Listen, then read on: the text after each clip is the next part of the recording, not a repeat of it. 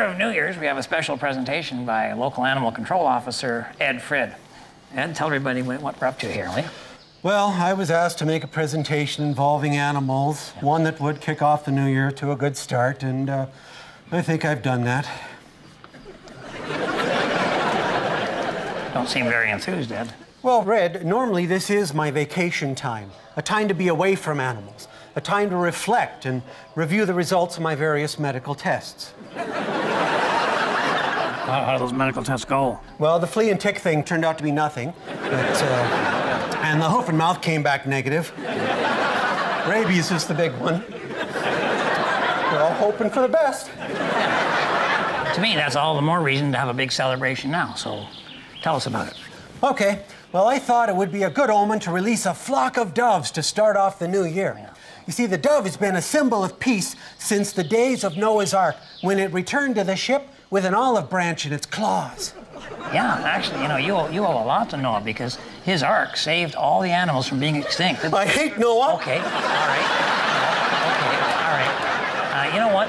Let's not dwell on the negative here, Ed. Let's get on with our presentation. Eh? Is there anything I can do to help release the doves? I would recommend you stand well back. Yeah. And cover your eyes with something.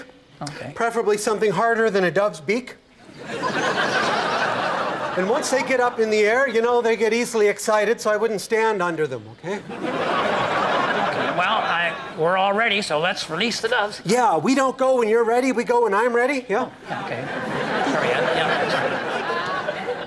Thought we had an understanding here, Red. No, okay, I'm fine. I'm good. You go when you're ready. All right. All right. Let these doves mark the beginning of a peaceful and prosperous new year.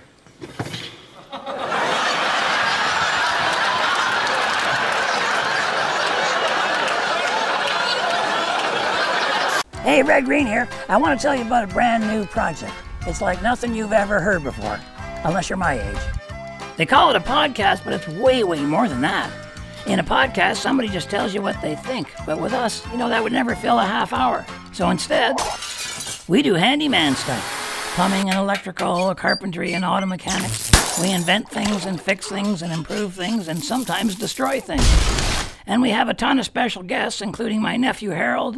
You got it. Ranger Gord, Dalton Humphrey, and Winston Rothschild doing what he does best. Sometimes we bring animals right into the lodge. We let you hear the sights of the whole Possum Lake area. We get out there and we take you with us. Plus we answer mail from our supporters and give advice on life and plenty of other stuff we like to call filler. We don't have ads or sponsors. Instead, we're asking people like you to support us. It's a great way for you to go to Possum Lodge for a visit every month. It'll be good for you. You can get on board for as little as $1 a month, and you can quit anytime. Go to redgreen.com, click on the link. Oh, and one other thing. Keep your stick on the ice.